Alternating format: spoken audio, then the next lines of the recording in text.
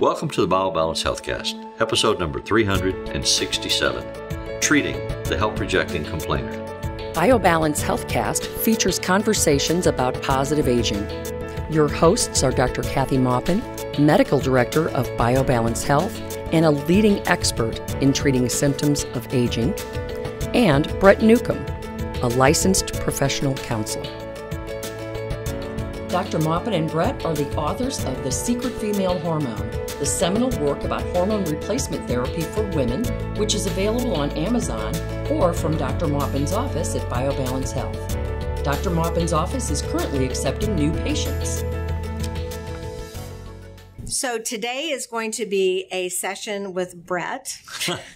I had an encounter with a patient last week, which made me then look into all of the patients that say that we can't help them.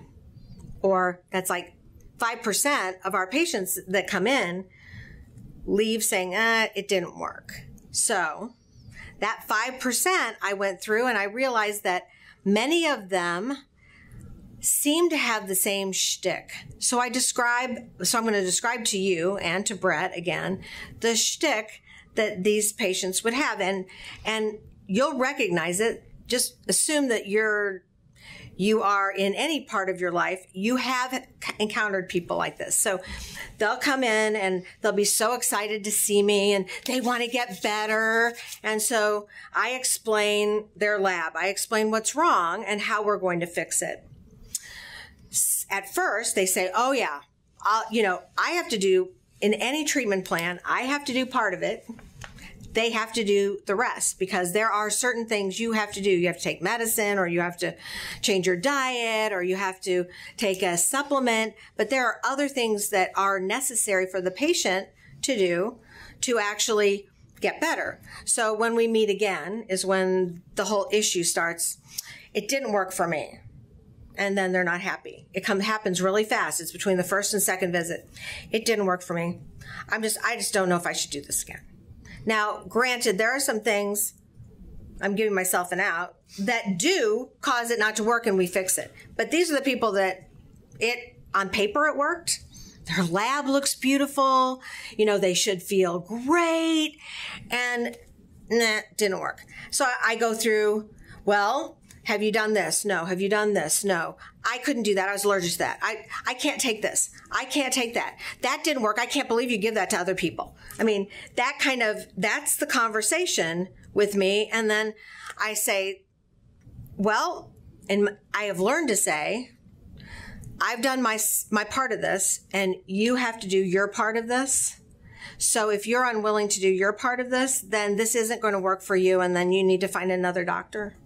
Because I can't take it when they do that. They really, in their mind, they don't want to get better, or they don't want to do what I say, or they hate authority. But there's some reason they suck the life out of me because I am always trying to make them better. And I used to give them lots of chances. And now I don't do that anymore. I just say, this is how we're doing it. Oh, the other thing they do is they change doses on me. Like They'll take double of this or half of this. And they don't tell me, and they don't know what the side effects are, like thyroid. And then all of a sudden they've got heart palpitations and it's my fault. So they're blamers. They blame somebody for everything. They're fat because their mother fed them the wrong way, or they're blamers, but they're also, they don't want to change. They like where they are, and they like to be accusatory. But they don't know that. They don't know that. I mean, that's not a deliberate calculation on their part to behave that way. But they've learned that they learned something out of it. And what they're getting from me is all my energy for that day. And then I'm like, I can't go on to the next patient. I've just had all my energy taken out of me by that one patient, and now I'm going to be a cripple the rest of the day until I recharge. Well, yeah, that's what you have to learn, and then you have to make different choices. So Brett, what is that, and how do we deal with it? What you're experiencing is when I have patients come in, and this is what we're discussing, I talk to them about emotional economics, and when I say that, what I mean is every choice that you make costs you something. You have to expend some energy, and it returns something. So the question becomes, are the choices that you're making worth the price you're paying? You're making good choices. You're making healthy choices. And this is what I would say about the dynamic between you and these patients when you get frustrated. There is a distinction that I think we ought to make at the beginning of this conversation between your kind of practice and my kind of practice. I am a mental health counselor. My training and my expertise, my job, is to sit with them and talk to them, listen to them, and reflect back to them how I'm understanding them, so that they have an opportunity to recognize and make different choices. They may or may not make those. You have a different situation because you are a medical doctor with medical procedures and lab results that you can obtain, discuss, manipulate, change. I mean, you can do something, inject this or give this medicine, that you know what the changes will occur as a result of your treatment if they follow your treatment. So part of what you're describing is what we call the non-compliant client, patient, who doesn't do what they're supposed to do. And they will come in, and in that conversation, they will impute to you the responsibility for it not working, for their not being able to do it. I didn't feel like 2 Advil were doing me any good, so I took 4. You know, and you told them, don't take any Advil at all. You know, well, but I'm used to Advil. Advil's always worked for me before. Well, don't take any Advil because we've replaced what about. And they look at you and go, oh, okay. And then they go right home and take 2 more Advil because they have a headache or they don't feel well. Then when they come back, they say, you don't know what you're doing. You didn't help me. All these other people say you helped them. You're not helping me. Why not? And so what's happening here, we call this kind of patient the help-rejecting complainer. The help-rejecting complainer is the most frustrating and most seductive patient that a therapist can encounter because they come into the office and they say, oh, I've heard such good things about you. I know that you're going to be able to help me. I'm suicidal. You know, you're going to keep me alive week to week, whatever. And they mean it. The energy that they pour out for you is very attractive, seductive, not in a sexual sense, but in an emotional sense of pulling you in. It's an entrapment strategy. And what they want from the therapist is the therapist's energy. What they want from you is your energy. And they get a payoff. I mean, we're talking about the emotional economics. They get the payoff when you become more concerned about their health and survival than they appear to be. You start trying to find a solution, an adjustment. Well, what if we did this way? What if instead of taking a pill in the morning, you took a half a pill in the morning and half a pill in the afternoon? Or what if you took one every second day? You know, let's find a way that makes this work for you. That's true, and that's what we do. And you really get involved and emotionally invested in trying to get them better. They sit back and take that emotion out of you, put it in themselves. When they come in, they're low in affect, low in energy, frustrated, downtrodden. When they leave, they're feeling all better. You're feeling worse because they've taken your energy. It's like the childhood game of hot potato. You hold it. So they hand it to you and you're holding it, and then they leave, and the rest of the day you got this hot potato you're trying to do something with. So then you have to go take 4 Advil. But they leave and they feel better, and then they come back and it's the same dance again. And my nurses say the same thing. And they say, oh my God, I got to see this patient. She's never happy. So clinically, when I used to train therapists, we spent a lot of time talking about when you're doing therapy and you get the help-rejecting complainer, how do you recognize it and what do you do about it? So they have to learn, as you have begun to learn, not to invest the energy. You still do the problem solving, but you don't take the hot potato. You step back and say, have what we call good boundaries, healthy boundaries. This is not my problem. If you don't take the medicine the way I tell you, if you don't do the things like you've got to, as you say to me pretty often, because I'm sort of a help-rejecting complainer, you have to quit eating so much sugar. I mean, my body is desiring sugar. It responds genetically, as you taught me, differently to sugar than other people's do. So I crave it. And I think about it, and I want it, and I go get it, and I sneak off and go get it, And then, like, you have me and Phyllis watching absolutely, I get punished for that. So I know that if I want to be healthy, I have to limit my sugar intake. But when I get emotionally distressed or exhausted or upset or what have you, like an alcoholic who needs a drink, I'm looking for a candy bar. I'm looking for ice cream. I'm looking for something that's going to give me that little surge of sugar that makes me feel better. And they're looking for somebody to suck the life out of. Yes, that's exactly. But they don't know they're doing that. They don't know that. Okay. That is not a conscious repertoire on their part. So the trick for the clinician, and I think for your nurses and for the doctors, is to recognize the emotional exchange that's going on. So when you recognize that you're putting more energy into it and paying a larger price, then we go back to emotional economics for you. What are you getting out of the choices that you're making? Your desire has been all of your adult life to be a healer, to fix people, to help people, to make them better.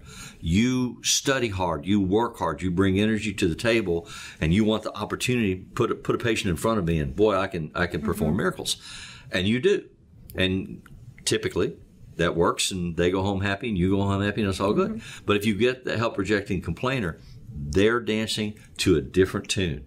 They're not there to get what you can do for them medically. They're there to get your energy. And when they get you frustrated or angry or exhausted, they've won. So if you get worked up, if you get that surge feeling in yourself of you're frustrated because they don't like salads. You know, they can't eat a salad with vinegar and oil. I have to have ranch dressing because, you know. I don't even limit that. Well, it doesn't matter. It doesn't, the facts of the case don't matter because they're just background noise. The reality is what we're doing here is an energy exchange. I need to charge from you and leave with your energy. And I can do that by frustrating you, by putting my expectations on you. That making me feel guilty that I can't fix you. Well, first I make you feel good. I got to pump you up. So I'm going to tell you how brilliant you are, and I've heard all these things, and I know all these people that my sister-in-law comes to you, and you make her better, and you know, all this stuff, and that's going to make you feel good. It's like, damn, I'm good. And I do this all the time, and yes, that's true. That is true. I recognize that. But every time somebody says that, it doesn't mean they're going to dump on you later. Well, no, it doesn't mean that. It's just this particular... You have to decide who's doing this. And the way you know, the way you decide is what is the energy exchange. What do you feel? If you feel yourself firing off, if you feel you're surging with anger or frustration, you want to shake them. Man, I don't know if you've ever seen somebody that you just wanted to slap. But there are some people You've been the object of that. you did not have to say that.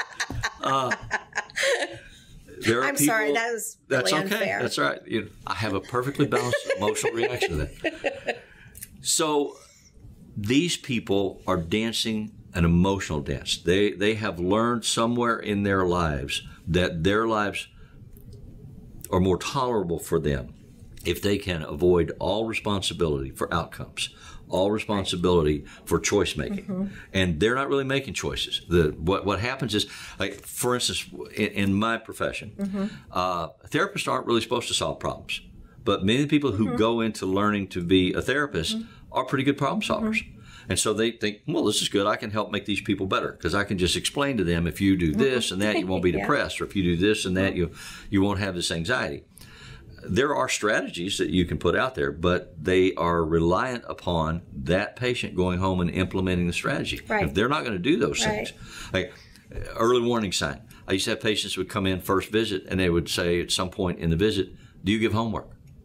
You know, a lot of therapists give homework. You need to go home this week and you need to go to 3 AA meetings. You need to go home this week. You need to write 4 journal entries, you know. And I would never answer the question yes. I would say, do you need homework in order to be successful? And they would sit and look at me and their mouths would fall open and be like, why would you say that? And I said, well, you raised the question. I said, I can give you homework if that's what you think you need. But in my experience, what will happen is you'll come into next week and there'll be 32 reasons why you couldn't do the homework this week, but you'll do it next week. Maybe if I could just modify it a little bit. So then the dance has begun. So instead of giving them a writing assignment because their handwriting is so bad and they never have a piece of paper around, and I mean, the frustrating part of this and the way the dance works is no matter what suggestion you come up with, without any thought or investment of time, they immediately have 5 reasons why that won't work for them. It's close. That's right. I mean, I know that works for a lot of people, but I don't have good penmanship. Okay, well, type it on a typewriter. Oh, I don't have a typewriter. Well, how about a computer? Oh, I don't have a computer. Well, the public library has computers. I don't have transportation. You know, they just so I'm sure that's a good thing, and I'm sure it would work for me. I just can't do it. Can you give me another reason why? And so if I fall prey to that and I feed into offering You're them racking your brain and using a lot of energy trying to figure out another answer. Things that I know work for other people, things that other people are able to do and are willing to do. Well, I've had some experience with people who've done this. And what happens is there's a handoff of the football. They've handed me the ball. I now have the problem. They no longer have the problem. They feel better. And they leave my office saying, I'm sure this was very helpful today. I always wondered, Yeah. why my parents, who both did this, always went to the doctor and then came home and talked about how the advice was so stupid. Yeah. How they wouldn't possibly do this. What does that doctor know? He doesn't know anything. But they would never take his or her advice, which was so weird to me. I mean, I'm like, they must be very unusual people. They never even tried it. They wouldn't go to the next step. They would just spend months talking about how stupid that doctor was because it made my father feel smarter than the doctor. But in reality, he already felt that way. He already did. But in reality, it made him sicker. Yeah.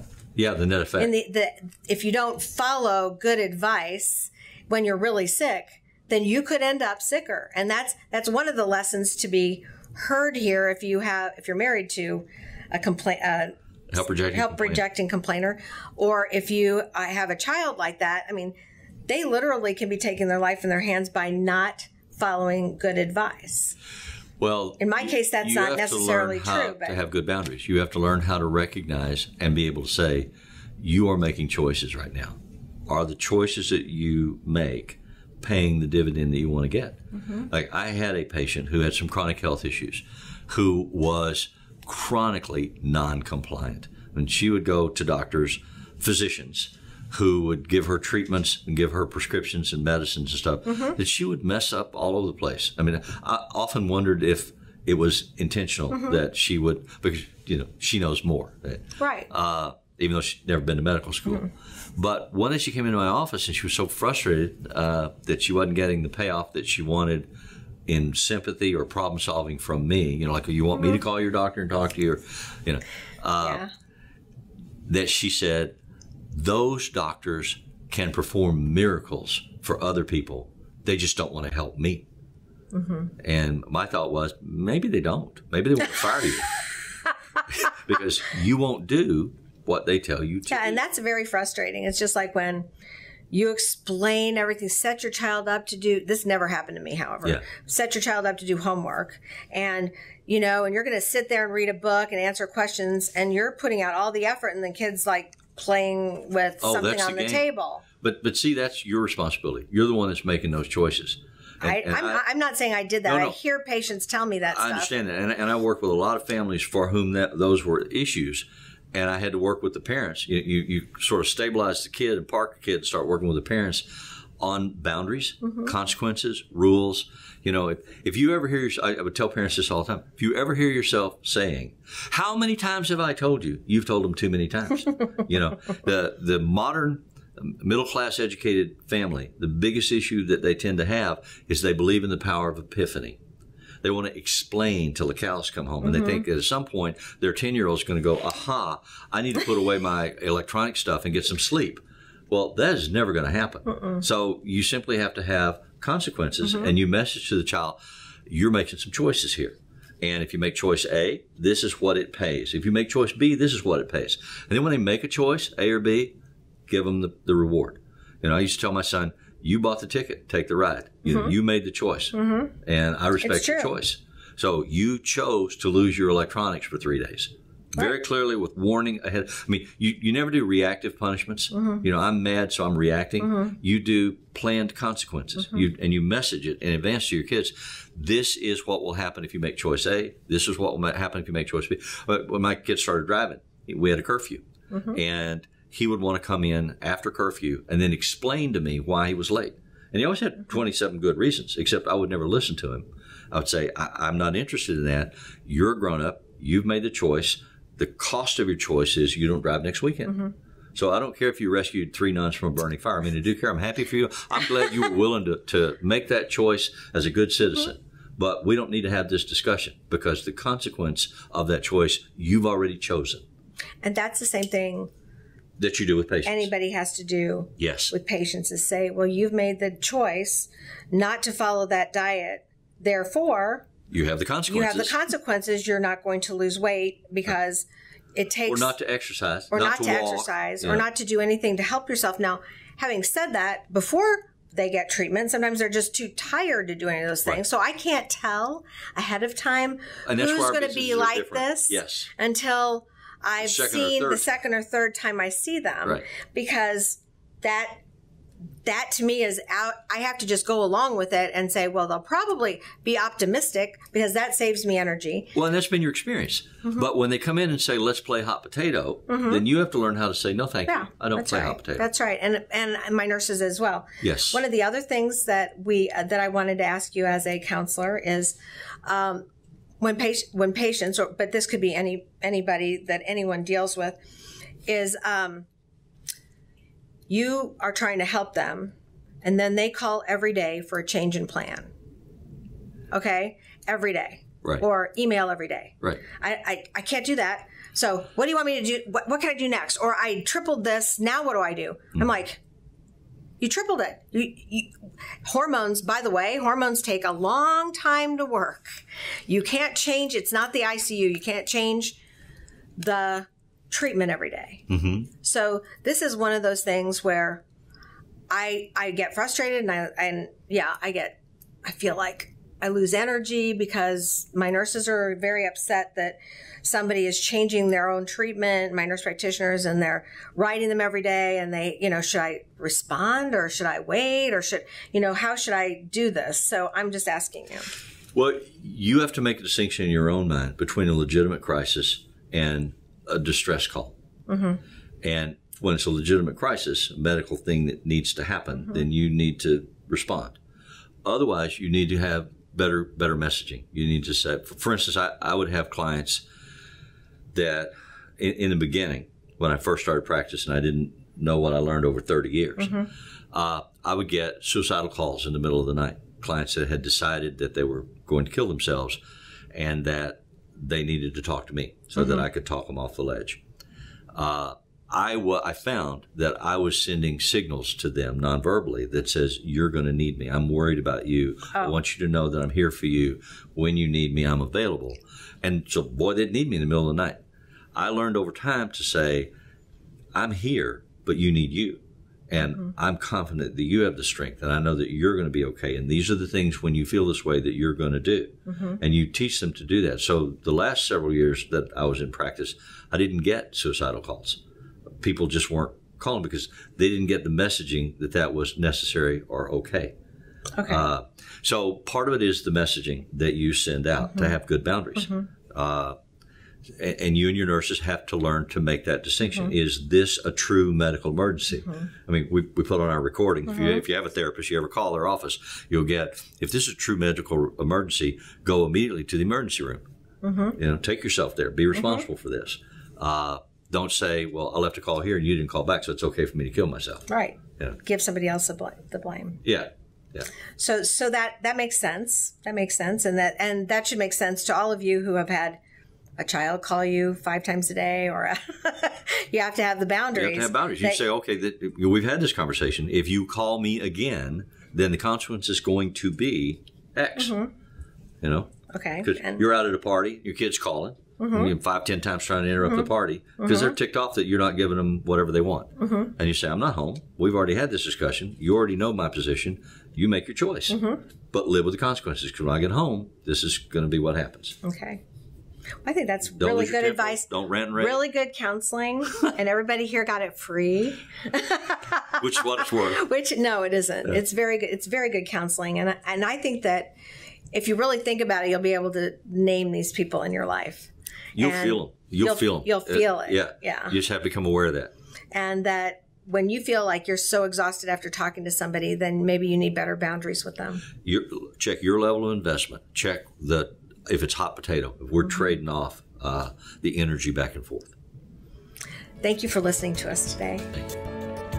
Email your questions or comments to podcast@biobalancehealth.com. You can find the BioBalance Healthcast on iTunes and on YouTube. For more information about bioidentical hormone pellet therapy and other reverse aging solutions, visit biobalancehealth.com or call 314-993-0963. You can find Dr. Maupin on Twitter @Dr. Kathy Maupin and on Facebook at facebook.com/biobalancehealth. Find Brett Newcomb at brettnewcomb.com.